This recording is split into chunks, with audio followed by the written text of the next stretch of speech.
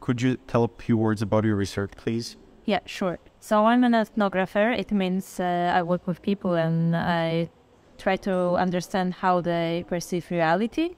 And my research is about how people experience and embody climate change.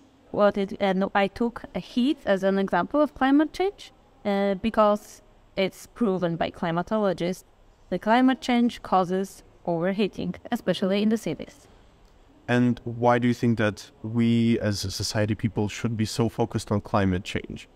Well, it touches all of us, and it's a fact. It's going to be bigger and a bigger problem, so we should just acknowledge it will touch us and our bodies, and it's already touching our bodies in the cities. And that's our research was about. We showed how people's lives are changed by heat, how their health is changed by heat, how their daily routines is changed by heat. So it's already happening, even though we may not expect that in Northern, Eastern Europe and Warsaw, but our research showed it is already happening, and it causes pain, loneliness, health issues, social problems, inequalities. It's already here.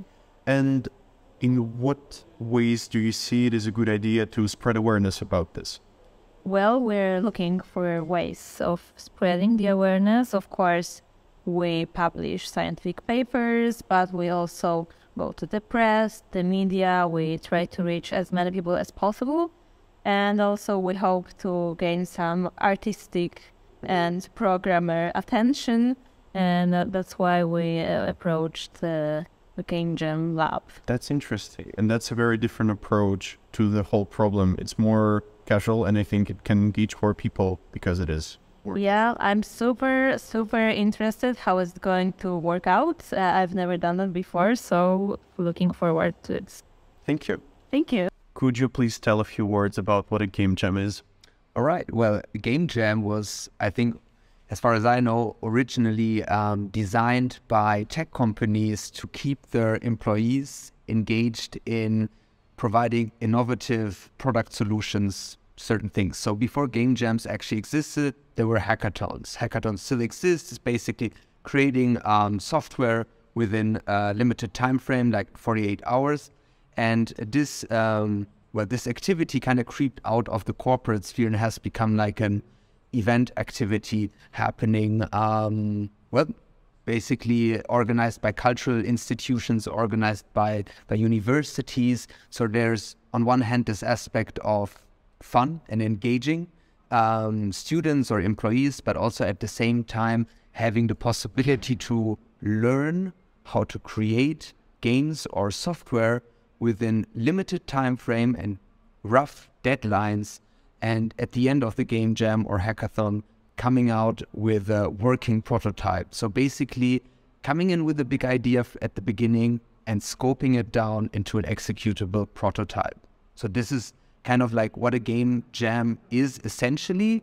And these things have been done more recently also at universities to help students learn about video games. It sounds like a great way to learn. And because the game jam that is going to be happening is on a theme of climate change, why do you think it is a fun way to thematize climate change in the form of a game jam? So the thing about a game jam, what makes it really efficient in dealing with the topic is that you will have people who engage, let's say, in 48 hours or 72 hours with a topic with, being almost intimate with the topic. So in a game jam, usually you have a theme. In case of our game jam, we'll have the theme of climate change. So students do not just create a game or a learning experience, but they also create a game that is related to the topic that is chosen by the organizers. Here we'll have climate change. So they will not just learn how to develop and design a game, but they will also learn about the topic since they got to research it in order to operationalize it within their game design. Thank you.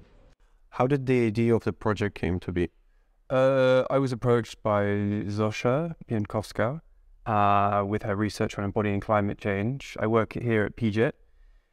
And immediately looking at her research and trying to understand how we could kind of bring it to a wider public, I suddenly immediately thought of like new media arts and then the new media arts department. My initial thought was video mapping and video mapping inside of a space. But then I was talking to Eva Satelecka, the dean, and she pinged out an email and Benjamin replied immediately. And I thought, yeah, game lab, embodied climate research, perfect. And how do you see this collaboration, climate change research and new media arts department, how do you see it working out together? I think it can be a really great collaboration. I mean, of course, there is a slight tension with something like new media arts, which is probably not the most green of artistic practices, and something to do with climate change and the climate catastrophes. So there's a little bit of a tension there, I think, from a kind of curatorial perspective. But in terms of, engaging people, the tools that new media arts designers, artists, students, whomever have are incredible to be able to bring people into a narrative. And since the main part of a project is a game jam, what is the plan for it to go and where for it to go after the game jam happens? So after the game jam, 4 games will be selected, 3 by Benjamin, Zosia and I, and then 1 will be community voted. And these 4 games will be presented at Ośrodek Kultury Ochota in Ochota,